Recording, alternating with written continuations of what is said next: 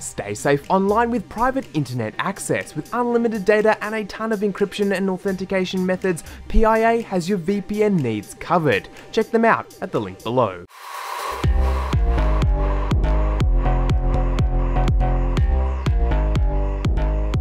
What's up guys, CP Modder here, back with another video, and today we're here setting up a basic Windows file server.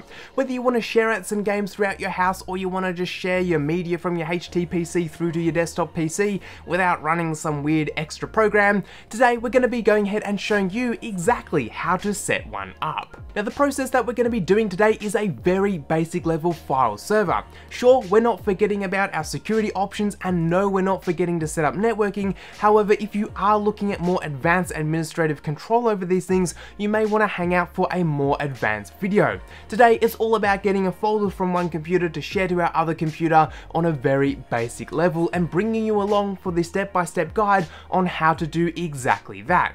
Now, when it comes to setting up a Windows file server, it's actually able to be done on just about any version of Windows, really from XP onwards. Now, don't get me wrong, XP can do file sharing, however, it's ever so slightly different than what we're doing here today. The exact steps that you can follow in this video will apply to Windows 10, 8.1/Windows 8, and also to Windows 7, as in Windows 7, the whole UI got a massive redesign, and that's what we're going to be following, this newly redesigned UI. Some things may be ever so slightly different in Windows 10, like checking an extra checkbox, but I'll mention that when we do get to those steps. So really, any version of Windows you have on your computer can act as a Windows server, or if you just want to spend out the big bucks on Windows Server, you can go ahead and buy that. Now, I'm sure there's also going to be those few people in my comment section telling me to just use FreeNAS, use a Linux distro, use that, and I would actually agree with them. Using a Linux OS as a file server may actually be a lot better, as it's lighter on the computer, freeing up more resources, and can also be slightly easier to manage from remote network locations.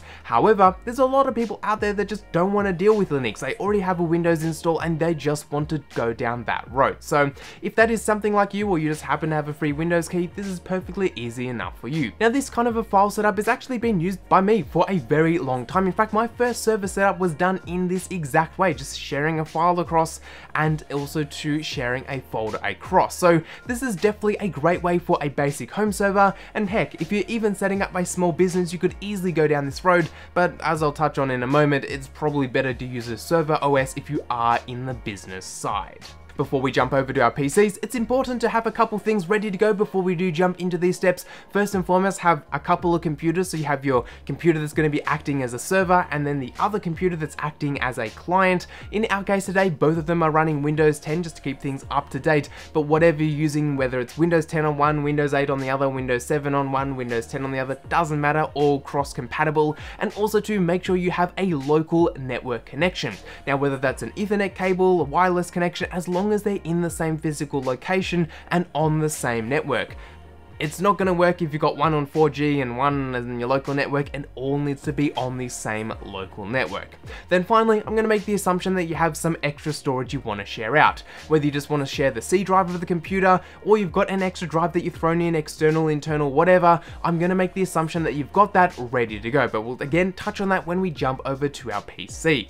And finally, if you want a more advanced guide into this kind of stuff, do let me know down in that comment section, as I've just finished a $10,000 Microsoft certification that has focused heavily on file sharing and also to server administration. So if you want me to kind of share that information for free, which is kind of a bad deal for me, but if you want to see or hear that information, do let me know down in that comment sections, and I'll look into doing a more advanced version of this. But today, we're keeping things simple. If I'm going too fast, use the little gear icon down there to slow down the video, and with that, let's jump over to our PCs. Alrighty, so we've gone ahead and jumped over to our PC here, and this is all about basic file sharing. We're going to be setting up a basic file server on our computer right here. Now, as we did mention, you don't need anything fancy, so as you can see here, we've just got a standard installer Windows 10 with a bit of a different background, but I'm not running any special software. Everything we're going to be using is built into Windows 10 and 8/8.1 and also to Windows 7. XP does obviously offer file sharing, although it's a little bit of a different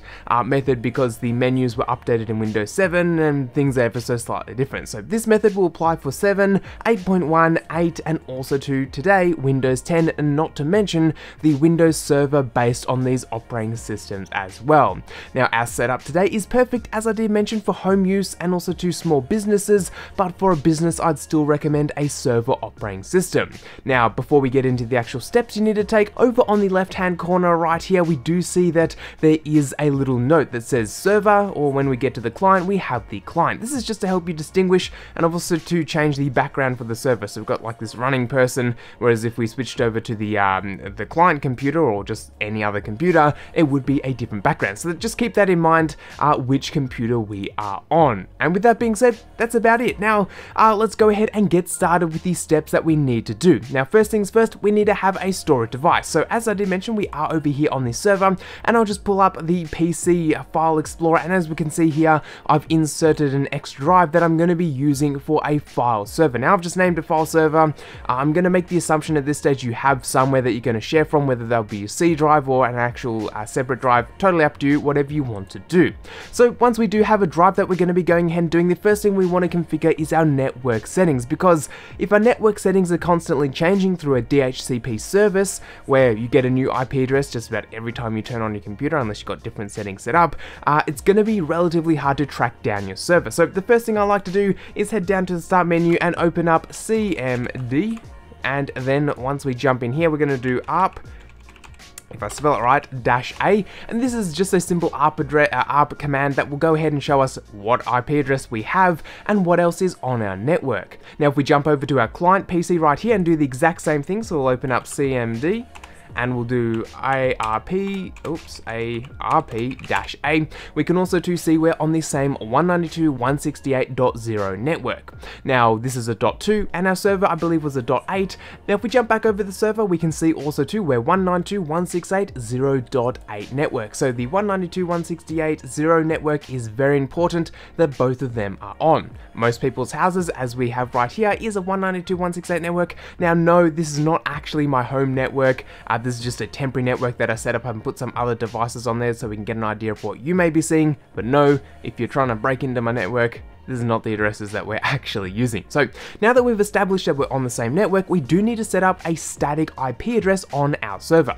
And this is very easily done. We're going to head down here and right click over on our network settings right here and open up network settings. Now if you have a Wi-Fi icon, same thing still applies here. We're going to scroll down a little bit and change our network and sharing center. We're going to click on that, and that's going to pull us into the old interface. If you are running Windows 7 and 8.1, you'll be just thrown straight into this interface here, whereas Windows 10 has one extra step because Windows 10. Anyway, once we're in here, we're going to change adapter settings. We're going to go over to our Ethernet that we're using here. Again, if you are using say Wi-Fi or something similar like that, you may have some other adapters, but we want to use internet, or rather Ethernet. We're going to right click and go over to properties, and we're going to go and find our IPv4. 99.99% of home users these days are still using IPv4, although if you're watching quite a distance into the future, IPv6 is maybe what you're working on, but v4 is what we want here today. And as we can see in this window, it's getting everything automatically. Now this is perfectly fine for any other system, but as this is a server, we do want to set it manually. So we do need to remember that we're on a 192.168.0 network, and this is very, very important. Some houses might be 192.168.1.1 or 1 network, some might be 10 or whatever, so do make sure that the first 3 octets are exactly what you have here. Again, if you've forgotten, easy way to find out, go down CMD, and we're going to do our ARP command again, ARP-A, and then we can pull that off to the side, and we want to use the first 3 numbers or first 3 octets and use that here. So 192.168.0. Let's call this server 110. Now you do need to make sure that you use a number from 2 through to 254. Let's say for example we want to use 333. It's not going to work because it's not between the specified value. Now Windows says that you can use between 0 and 255, but 0 is you're not exactly able to use that address. 1 is generally speaking an address that's reserved reserved for the router, and 255 is generally reserved for a broadcast address, or depending on how your network is set up, something else. So you don't want to use 0, you don't want to use 1, and you don't want to use 255. So between 2 and 254 is a perfectly valid option. So again, we're going to use our number of 110. Really easy to remember. Subnet mask, that autofills, so you don't need to worry at all, and the default gateway is your router's IP address. Now this is very easy to work out. You type the same 192.168.0, and for the most part this is going to be 1. However, if you're not exactly sure, you can easily go over to your CMD window again and hit in ipconfig /all. There we go. So once we do type it actually the right way around, one of those commands you just easily forget, we can see right here the default gateway of our network, in our case, is .1. Now some countries and regions it will be .255 because they have slightly different network configurations, but today our default gateway is .1. Now this is very crucial. If we don't have this configured properly, it's just not going to work. Now in terms of DNS servers, if you still want to access the internet, you will need to type this in manually. However, if you have no desires to get onto the internet with this particular computer, you can just leave this completely blank. But we do want to get on the internet, so for this particular case, I'm going to use the Google DNS servers, which is 8.8.8.8, and then in our backup server address, it is 8.8.4.4. Now the network settings can easily be skipped over in many situations when setting up a server, but we do want to do it kind of properly, and having a static IP address so we always know where the server is very important. So once we do remember that, just keep in mind your 110 address is your server, and we're going to click OK, and that basically applies our network configuration. We're going to go over here, we're going to push the up arrow a couple times to get back to our ARP command, and as we can see right here, the computer has taken on this network address, and it's pretty much simple as that. Again, you can skip this step if you really want, but personally I like to know where my servers are. 110 in this case is where our server is. We can close off the windows and we're basically done here with our network configurations. Next up, we need to create a user account. Now just like the network configurations, user accounts are really easy to skip over, but we're going to go ahead and type in user on our computer right here, and in Windows 10 it pops us into the stupid Windows 10 thing right here, and we're going to go ahead and add someone else to this computer. Now again, if you're using 8.1 or Windows 7, it's going to be slightly different looking to what we got right here, but basically you want to set up another user. Now if you are using Windows 10, we don't want to set up another email account, we want to sign in with this guy, and we'll just give it just a moment and add a user without a Microsoft account. Because we don't want to link an email address and all that kind of stuff, we're not going to worry about that. So we're going to call this count server underscore access, and then we're going to go ahead and make a password of 1234. Don't tell anyone what the password is anyway. 1234. And because Windows 10 is ridiculous for setting up these kind of things, it's going to ask us some security questions. We're just going to give it some random answers because, quite frankly, if we lose this account, it's not the end of the world. And remembering 1234 is a lot easier than these answers to the question, I guess. So we've gone ahead and set up ourselves a local account right here, which is going to be our access account. Now, you may be thinking, why do we need user accounts? I want to share files, not make user accounts. Well, when we share our files, we need to actually assign permissions to those files. And we'll touch on this in just a moment. If you don't have user accounts, you can't assign permissions. Now, for example, if you've got multiple different people in your house that you want to segment off your file server to, you can create multiple accounts. So for example, you could create a mum, a dad account, and a kid's account. You could create your brother or your sister's account. You could create multiple different accounts and give them access to different parts of the server. But for today, we just want everyone to log in with the same account. So we'll just create this single server access account. Again, generally speaking, you want to have one account per person who's going to be logging in. Doesn't affect performance, just affects the way that you do manage it. So now that we've got our account set up right there, we can finish off here and actually get into the file sharing. So we're going to go ahead back over to this PC or my computer, whatever you want to call them, and we're going to go over to the drive we want to share from. Now, if you're just sharing from the desktop, you can go to desktop. Honestly, it doesn't matter. We're going to go here and we're going to make ourselves a new folder and call this one server let's call this one server_main, just to keep things easy to remember. Once we do this, we're going to right click on server main and hit properties, and then we can go over to the sharing settings. Now, depending on what you want to do, you can go down to the advanced route, and that is perfectly fine. We set up everything you need to set up already to go through the advanced wizard, but today we're going to keep things easy and just click on the share button right here. Now, as we can see here, the file automatically shares with the owner of the system. In this case, we have the CPU modder VM that's sitting inside of my current main server, because I'm not going to let you guys see into my server. So that's the first account that's right here, but we do want to share it with that account we just made. Now, if you've only got a few different accounts, you can actually click on this little drop down and we can actually see the accounts that we got right here. We'll click add, and then we'll make sure we have read and write. Now, at this stage, a lot of people just go ahead and select everyone, click add, and then go read and write. Now, this is actually the world's worst way to do it, because that means anyone who jumps onto your network can just access your server. Doing it this way means only people who log in with the server access account with the username and password can access your files. This is just something that, as a security person, is absolutely important, so no one can just accidentally get on your server and start using the system. Again, if you do want to get more specific, you can go ahead through the advanced menu, but again, we're setting up a basic menu right here. We're going to click share right here, and then we will be prompted with this menu. If you don't get prompted with this menu, don't worry, but if you do, we'll make sure that yes, turn network discovery on.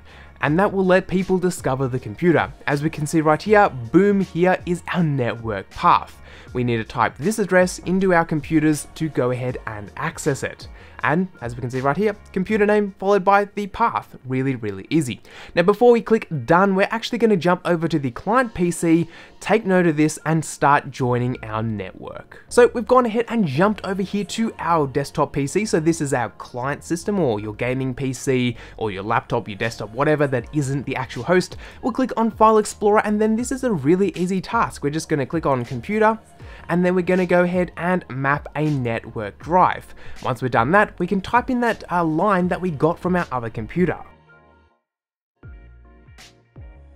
Once we've typed in the path, we'll make sure we have reconnect at sign in, and in our case, we're going to connect using different credentials, because again, we're not using the local account of this computer to log into the server. We're going to be using that account we just created moments ago. We'll click finish, and then we'll be prompted by this pop-up. Again, what we do want to remember is we need to log in with that account we created over here on the server. So in our case, we created server_access, and our password again was 1, 2, 3, and 4. We can click on the little view button to check, and we'll make sure we click remember my credentials. We'll click OK and give it just a moment, and boom, we are straight in here. The computer comes up in our network locations, and we get a little storage bar, and to prove that this works, we'll right click on here. We'll create ourselves a new folder. We'll call this one test main. There we go, and we'll jump back over to our server. And back on our server, as we can see right here, we have our file server, we have that shared folder, and then boom, there is test main. And this will be working exactly the same in real time across all the different computers, and that's basically it. It's extremely simple, and what we've set up here is enough security that anyone that walks into your place won't just jump straight onto your server. If this does stop connecting for some reason, there are a few workarounds. You can restart the system to get this to reconnect. You can, generally speaking, right click and reconnect. In this case, we've got disconnect. So there's a lot of different things you can go ahead and do and have a bit of a play around. But that, in a basic nutshell, is how to set up a simple and basic file server. So there we go, a really simple guide, just simply sharing our files across without forgetting our network configurations, and also to making sure that we have a user account set up so that anyone can't just jump over into our network and start using our systems. This is a very basic way to go ahead and share files. It's also got a little bit of security built in, again, so you're not really exposing your files to anyone. That being said, there are a lot more control you can do with advanced setups. You can actually set basic file permissions per file. So if you create a folder like we did and actually set files, there's a ton of extra stuff you can actually do with this kind of setup. But hey, now that you've got this going, you can share your media, you can share your photos, you can share your basically everything at this point. It is really up to you. So guys, with that being said, let me know down in that comments sections if you do have any questions. I'll do my best to help you out. Now that I got a Microsoft certification, I guess I have to help you out. Either way, guys, do let me know down there. If you want to pick up some of the parts like the hard drive that we did talk about or anything like that, find them in that description box. Thanks all for watching, and I'll catch you all in the next one.